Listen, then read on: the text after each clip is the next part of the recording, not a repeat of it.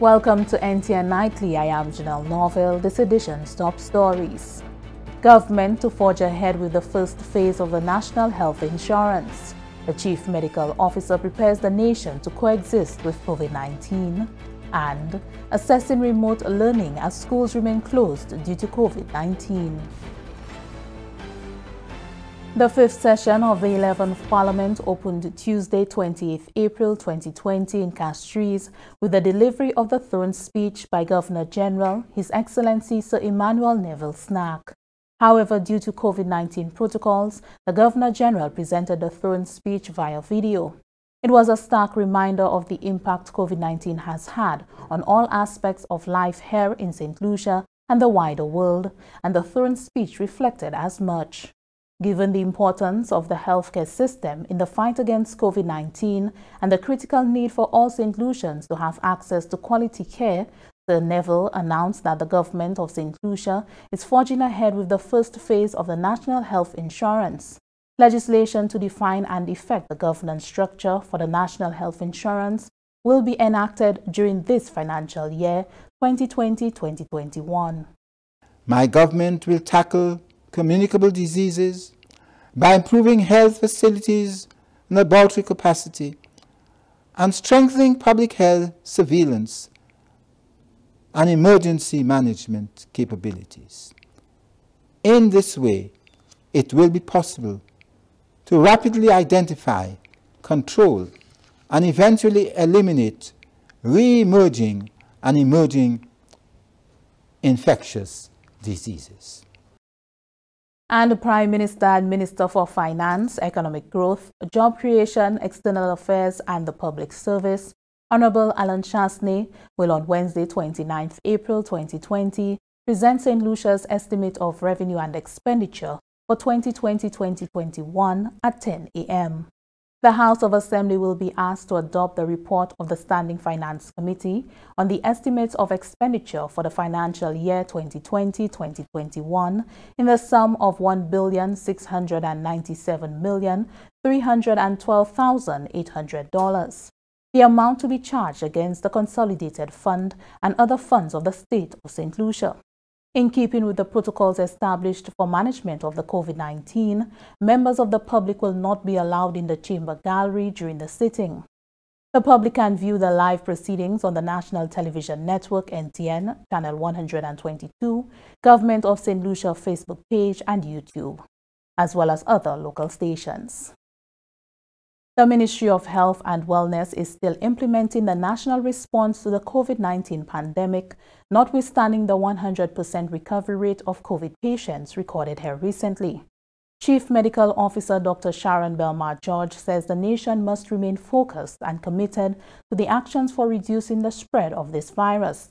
Dr. Belmar-George says it is still difficult to accurately predict how the pandemic will progress for us in St. Lucia, given that with the gradual reopening of services, the risk of transmission is increased. However, the CMO says the reality is St. Lucia cannot remain closed indefinitely. Our assumption is the likely scenario for the epidemic within our context shall be recurring waves with low-level transmission. This requires that the public work closely with us in maintaining the physical distancing measures at all times. The public must note that COVID-19 remains in all regions around us, and given it is a new virus, our entire population is at risk of getting it at some point in time. As such, we need to learn to live safely in this COVID-19 environment. Dr. Belmar-George emphasized that every single sector must prepare for the new way of operating by following the protocols established by the government of St. Lucia. During the coming weeks, public health and primary health care teams will be providing information to support the populace as we all transition to coexisting with COVID-19. One such aspect includes the need to ensure our immune system is functioning at its best. This requires a balanced, healthy diet, including the recommended daily servings of fruits and vegetables, drinking water throughout the day, regular exercise, adequate rest, sleep, and managing our stress level to keep it to a minimum. Also, the avoidance of smoking, drugs, and excessive alcohol intake which are all detrimental to the body and limits our ability to properly manage illnesses. The CMO says periodically additional public health and social measures may still need to be instituted to restrict and reduce movement based on the stage of the outbreak. The St. Lucia Chamber of Commerce conducted a survey looking at the impact of COVID-19 on businesses among its membership. The survey was completed between April 6 to 15, 2020. Approximately 30% of the chamber membership responded. 52% of the respondents indicated that they were still operational amid the COVID-19 pandemic. Of those not operational, 40% reported that it was due to the virus, while the balance 60% indicated that they were not operational due to the scale down of the economic activity. 33% of respondents employ more than 50 employees, and overall 60% employ more than 20 persons. 67% of all respondents indicate that they have maintained full employment at this time. 65% indicate that full employment can only be maintained for 1 to 2 months. Of the firms who have retained employees, 67% of them indicated that the employees receive full pay. Respondents indicate that while full pay was paid in March, this will not be the case for April for many persons. Of the respondents, 33% who did not maintain full employment, 36% reported retaining between 1 to 25% of employees. 21% indicated that 26 to 50% was retained, while 36% reported retaining between 51 to 75%, and the balance, 7%, reported retaining over 75%. 53% of respondents who indicated that they did not retain all staff reported that the staff who were not retained are getting paid or receiving in-kind contributions, that is, groceries, and receiving 50% of pay.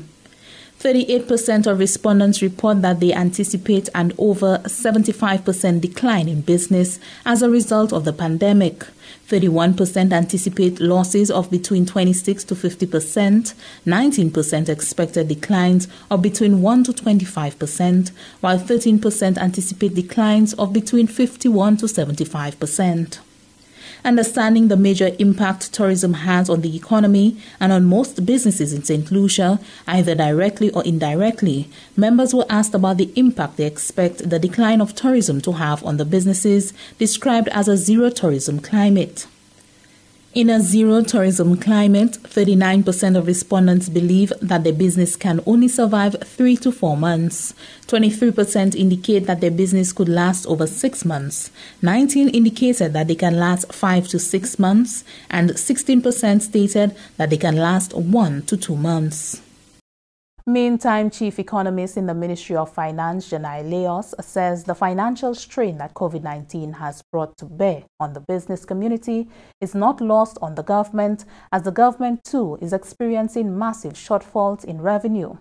Speaking during an NTN panel discussion on the economic impact of COVID-19, the Chief Economist indicated that a number of proposals aimed at stabilizing the private sector are being finalized.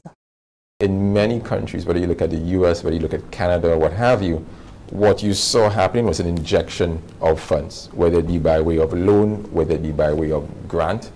We may have to explore the extent to which you have small, medium, large-scale businesses, and you have similar loan/grant facilities available to firms to treat some of their working capital needs and what have you. And we will definitely work with the international community and with the banking system to facilitate those sorts of injections. Now, granted, given where the state is, the extent and the size of these would not be near what you have seen in other markets. But stabilizing your populace that has been displaced by COVID, and also assisting your firms in meeting some of their working capital needs and what have you, will definitely form key tenets of an economic stimulus going forward. Chief Economist in the Ministry of Finance, Janai Leos.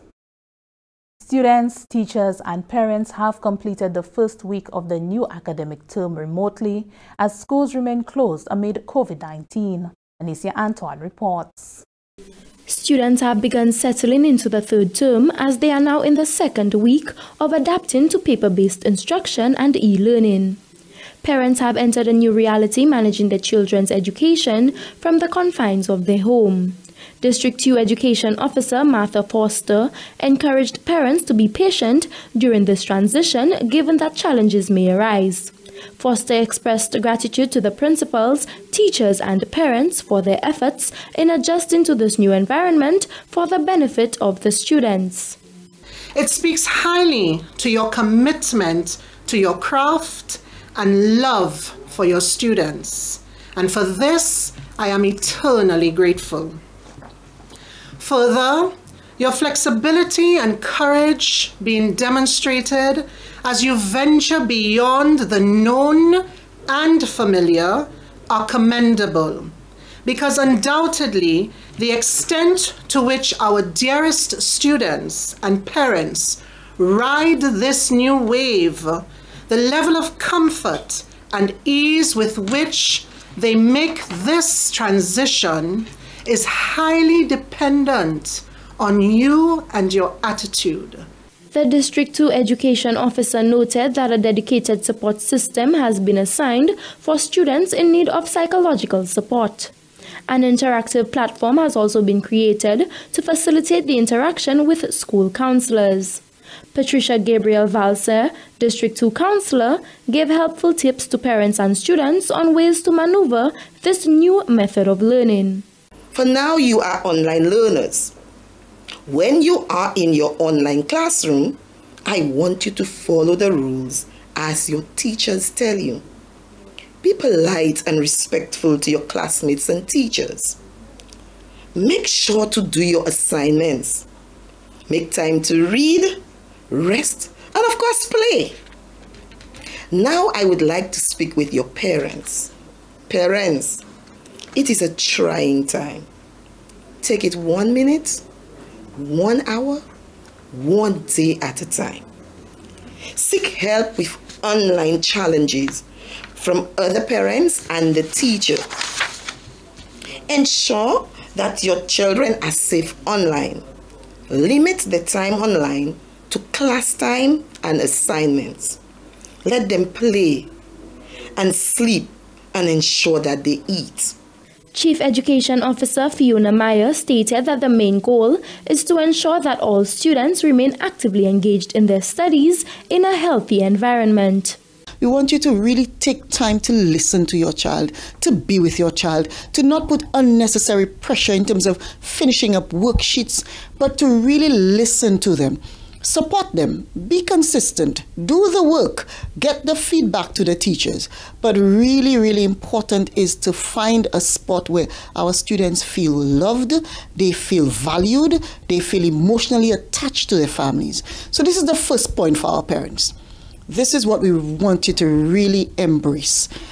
We note many of our teachers have gone, and as I've said previously, they've inspired me. They have gone above and beyond. They are working, and our parents meet me and they say to me, Mrs. Meyer, this is what has happened. This is the kind of feedback I've gotten from my teachers. So we want to say to them, our administrators, keep up the good work. We've only just begun. So we don't want to start with a bang and then slow down, but we want to make sure that whatever happens is consistent and that instruction remains our primary objective, which is what our responsibility is.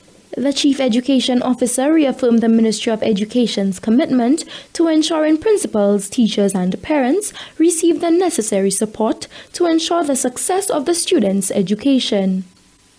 From the Government Information Service, I am Anicia Antoine reporting. This is NTN Nightly. Up next, Primus Hutchinson with the NTN Nouvelle Creole.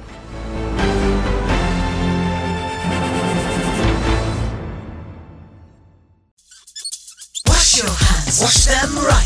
With soap and lots of water. Get between fingers, get under the nails, go above the wrists. Do this for no less than 15 seconds. Rinse properly, dry with a clean towel. If there is no water, do the same washing motions with an alcohol-based hand sanitizer containing at least 70% alcohol. Wash your hands, wash them right.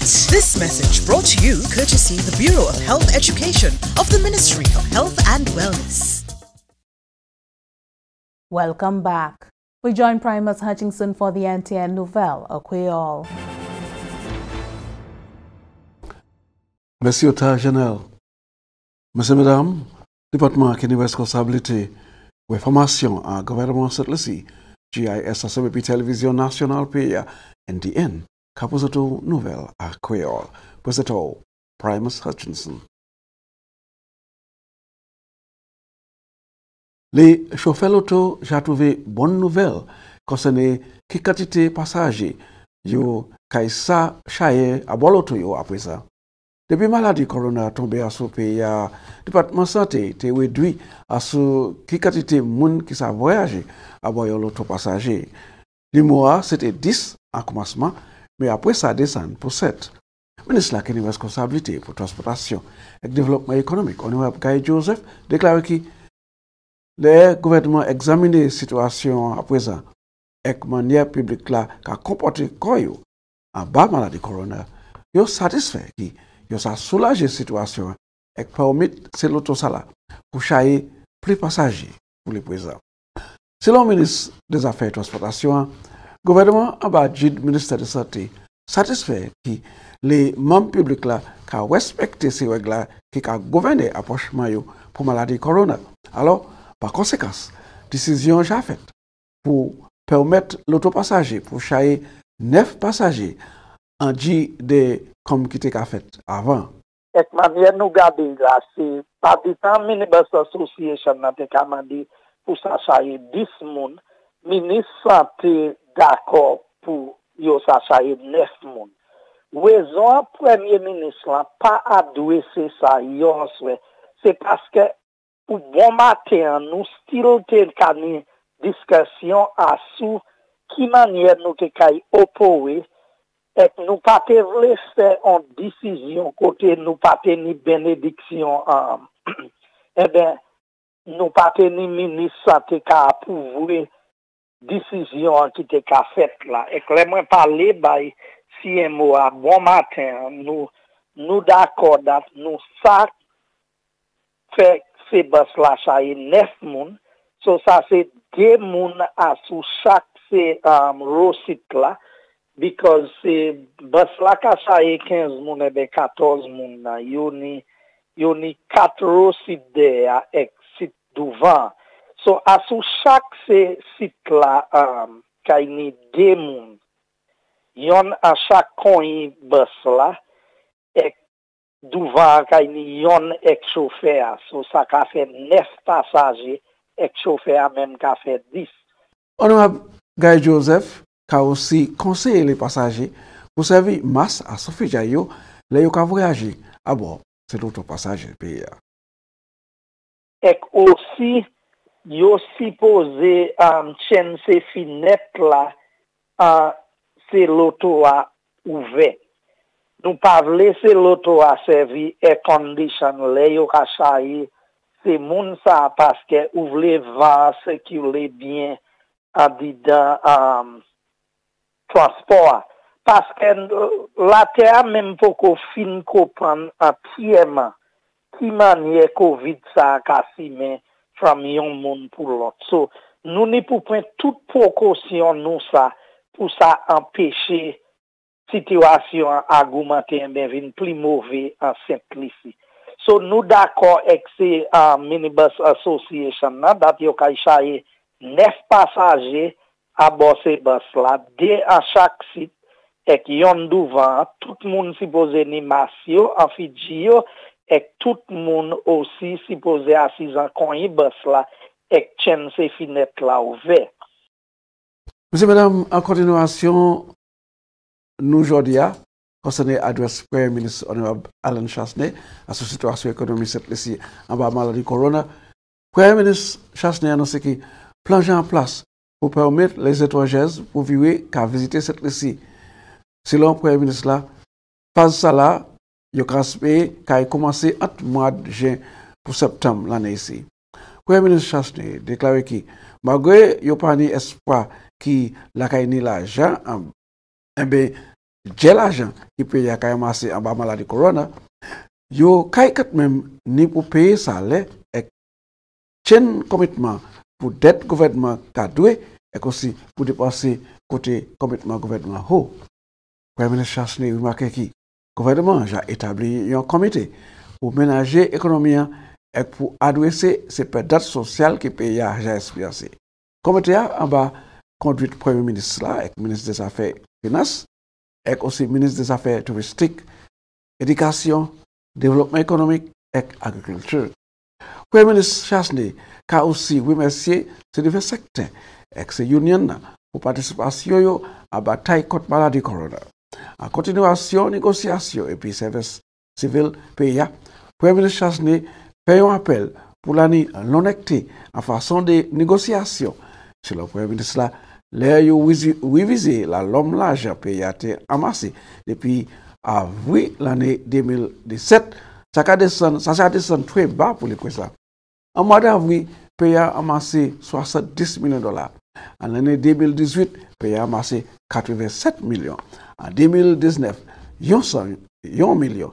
Et pour avril l'année ça, c'est seulement 40 millions. Le Premier ministre l'a fait annoncement, avait fait comprendre que le vote civil a continué pour trouver salaire pendant confort gouvernement, j'ai réduit par 60% en mois d'avril seulement. Et la situation ça a continué pour juste mois juillet. Le Premier ministre a dit que il est très difficile pour yon déterminer qui quantité longtemps et qu'il peut avant payer échapper et tièmement avant la maladie corona. Premier ministre honorable Alain Chasne a annoncé qu'il commencé depuis lundi qui passé, le gouvernement a pris une décision pour continuer chaîne pays à basse direction toujours, mais il a décidé aussi pour augmenter son activité à ce secteur. L'Église qui tenait permission pour quitter année 10 moun semblé qu'à présent ça embrassé plus même dépend à seconde de l'église ça là mais aussi il pour respecter 6 pieds distance comme des habitudes. Premier ministre a annoncé aussi business construction qui est vio opposé mais en bas ouais qui bien sérieux que le ministère des Travaux et construction j'ai établi. Commencé semaine ça là aussi Premier ministre Chasne a déclaré que tout bureau docteur privé qui s'avérait en opération, là nous aussi considération pour tailler et couturiers et l'autre qui en profession ça là pour virer en opération comme il y a besoin produit masse pour faire et l'autre nécessité pour abattre maladie corona. Magasin had qui opéré aussi et aussi l'autre magasin qui a produit outils pour couturiers et tailler. Mais Premier ministre Chasne a fait public la savent qui Confia a continué depuis 7 heures pour 5 heures bon matin. Nous invitons pour écouter le programme demain, si de conserver la vie, pour tenir rapport à son adresse gouverneur général pour commencement et l'autre session nouveau en Caille Parlement. Et c'est comme ça nous avons votre nouvelle là, messieurs et mesdames. Je remercie autant pour regarder. Je vais avoir une invitation. Je n'ai plus moins considéré conserver la vie et je vais présenter l'autre nouvelle en créole. Merci, Appeal Primus. That brings us to the end of NTN Nightly. Join us next time at 7 p.m. with a repeat at 7 a.m. You can also catch up with us anytime on the St. Lucia Government Facebook page or YouTube channel. I am Janelle Norville.